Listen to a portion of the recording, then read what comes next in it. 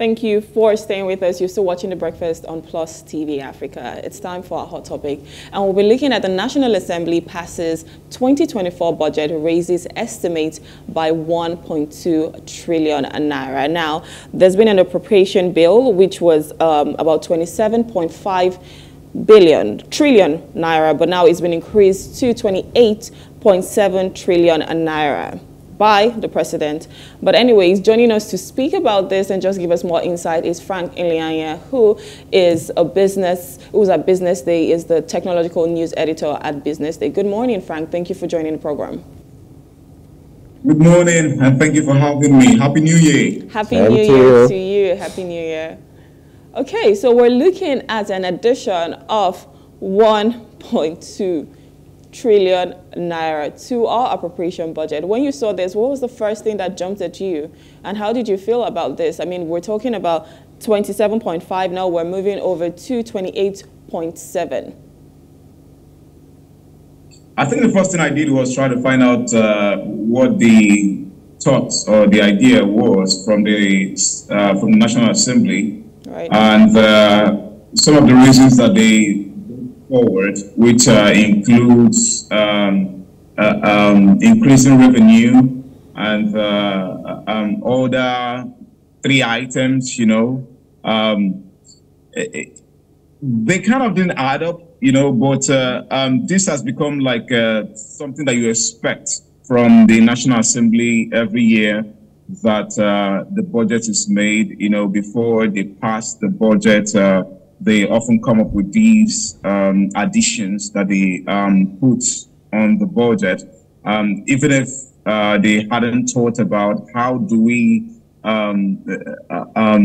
show up or account for these additions that we are making, but they just go ahead and make it anyways. So it is expected, so I wasn't really surprised that it is the case again this in this 2024 budget. But then it then raises critical questions, which I'm hoping that the government will answer in 2024. Listening to the president's speech this morning, where he was saying that he plans to pursue his tax reform and also tackle everything that obstructs revenue generation. It's sort of a bit hopeful, but then there were some critical things I would have expected to hear from that budget, from that New Year Eve message, which were in there,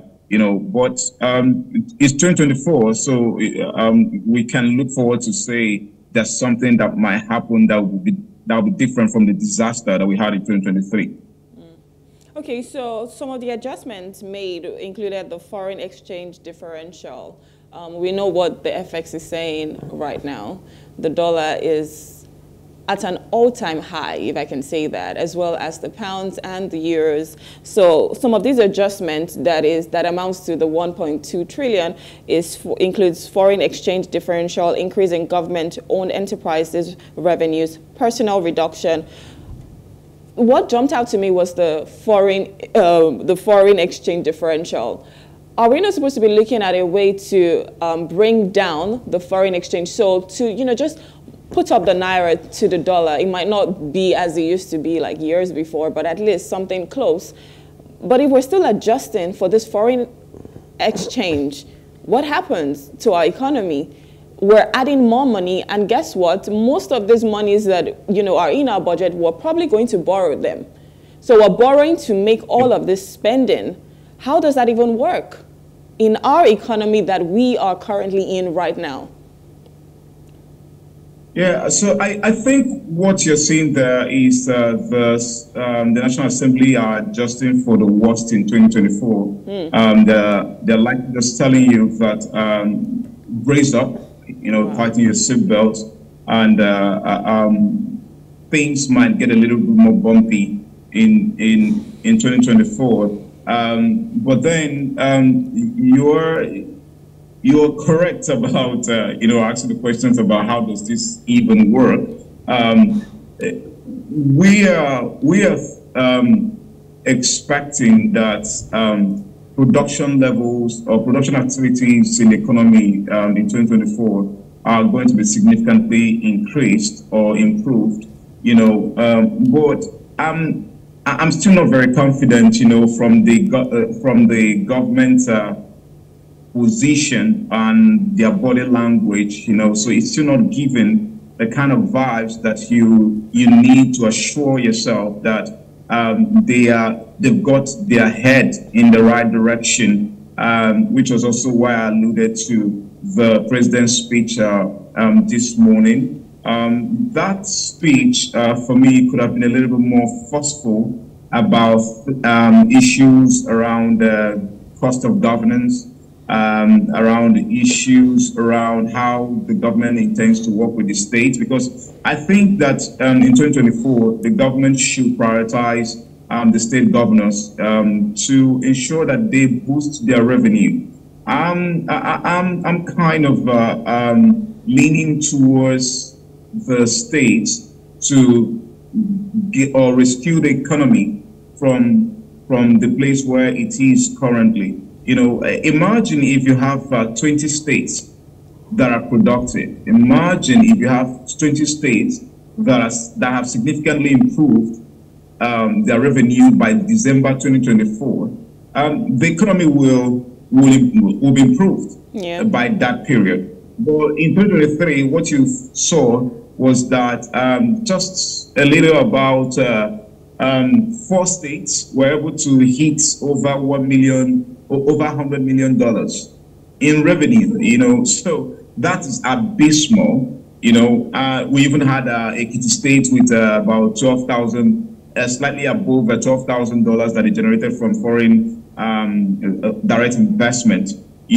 So it is a bad place where the states are, but it is something that we should prioritize in 2024. Look a little bit away from the federal government. I don't see the federal government, doing so much without the significant input of the state, because things like payee, taxes, if you're going to talk about the taxes that the government is talking about, payee is still with the states. Most of the taxes are coming from the states. When you talk about payee, you're talking about employees of companies, what they earn and all of that. How do you increase that tax net without improving employment? So if companies are not employing, it means that you have a less tax to collect from there. So you need the states to be open doing. You will need every state to go back to their budget. I saw that many of them passed their budget before December 31st, which is good. But then it is not just about passing the budgets. The content of the budgets are very important. How much of it were allocated to education? How much of it were allocated to power? How much of it were allocated to road infrastructure? And how less of them? No, how less were allocated to funding the government themselves? Some of them are very, very poor. In terms of the numbers, if you look at what they are allocating for themselves in terms of how funding their offices, very, very poor, as in they increased it significantly while their education did not get as much. If we're going to move forward in 2024, then issues around human resource development has to be prioritized. Right. Issues around that will mean improving the education system. I looked at the budget of the universities currently. If you juxtapose that with what the National Assembly allocated for itself, if you juxtapose that with what the federal government is going to use to run its activities, you know that we're not serious yet. And then, of course, how much attention are we given to power? Power remains a critical issue in our country. In fact, many of us celebrated Christmas without electricity in our homes. And just towards the last week of December, we're beginning to hear that electricity tariffs will also be increased.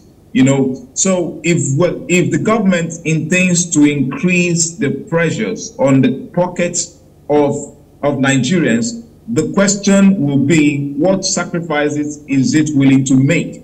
I was expecting that the president's speech this morning was going to maybe say something about how much they're going to cut from what they are currently spending on each minister, what they're currently spending on the travels that they have made and all of that. But it is not there. And then, of course, still talking about state, I'm looking at what is the government going to do about Abuja and Lagos State. These are two states that are very critical to the economy. You're talking about Lagos, you're talking about the commercial nerve center of the economy. Then you're talking about Abuja, the power seat. Recently we have seen what has been happening in Abuja, kidnapping, insecurity at a very high rate. Investors are not going to look at that and come into the country.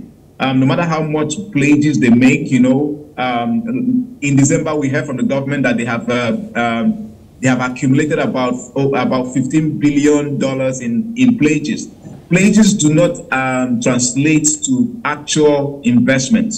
They can make pledges to you, but if you don't do the work, if you don't put in the investment within, investors are not going to come in. So it's not, all of this needs to be balanced in 2024. We have in Abuja where you have an FCT minister who is more interested in politics than he's interested in the development of this state. What is the president going to do about Wiki in 2024? Those are issues that needs to be addressed. If you don't address the development of Abuja, then every other state will suffer. So all of those things is what we're expecting, that actual actions are taken in 2024 to improve the state of the economy. At the position where it is abysmal, and the state need to live up to expectation, really. Yeah, but first of all, this budget was raised based on assumptions, because the explanation that was given by the National Assembly is that the government-owned enterprises pledged. You just talked about pledge. That's what reminded me of this. A pledge cannot translate into action. But government-owned enterprises pledged that they were going to raise their revenue. And so they jacked up the budget just because of these pledges. In the first place, are we safe to make a presumptuous budget as it is? Because all these figures are based on projections that may or may not come to fruition. You are very correct there. When we talk about the pledges that the government agencies are making, I would have thought that the government would go back to antecedent, to what has happened before. If you look at the performance of the budget over the years, if we budgeted, let's assume we budgeted 100 naira for a year to earn 100 naira in a year. The Nigerian government has never made 100% of that revenue projection. There's never been a time when we exceeded or even attained the 100%, at least for the period of this democracy since 1999 that we've had. It has always maybe stopped at if you were good enough, if the government was very active enough, they will make say about 70% of that revenue projection. Never been a time that we attained 100%. So yes, it begs the question: why are you basing increase in the budget on projections of agencies? What reforms have those agencies put in place to ensure that the projections that they are making are attainable? I don't think I've seen significant improvement in any of the agencies. Many of them are still run like the way the old civil service systems are being run. There's been a lot of talk around automation of governance, the e-governance projects that the government has been or has embarked on for over 8 years now. But that has not been fulfilled. So if you have not been able to integrate every agency within an automated system, how do you then want to account for the leakages that will result from continually using manual techniques to earn revenue? So it is not going to work without technology. There's got to be a serious discussion within government itself, bringing everybody, every stakeholder across the agencies to say, look, we have to get serious. And if we're going to survive, it is going to be based on how much investment we make in technology. So we hear a lot from the new Minister of Communication, Innovation and Digital Economy about how they're going to integrate the whole MDAs, and the other agencies and all that. But that hasn't started happening yet. We haven't seen any action there. So I want to see some form of activity around investment in technology. Let's see how that is going to work and see how that will improve our revenue. But until we do that, I don't think all these estimates that we keep projecting are going to work. And it's also the same thing when you hear the president say that we're going to pull 10 million people or 20 million people out of poverty. Question is, how do you want to do that? You don't have data. First of all, we even have a population data in Nigeria yet. The last estimates that we are working with is the 2017 estimates from the MPC. The MPC has not updated for 2018, 2019, 2020 up until 2023. So if we don't even have that updated yet, what data is the government going to use to pull 20 million people or 40 million people out of poverty? How do they describe poverty? So those are questions, critical questions that need to be answered. He said something about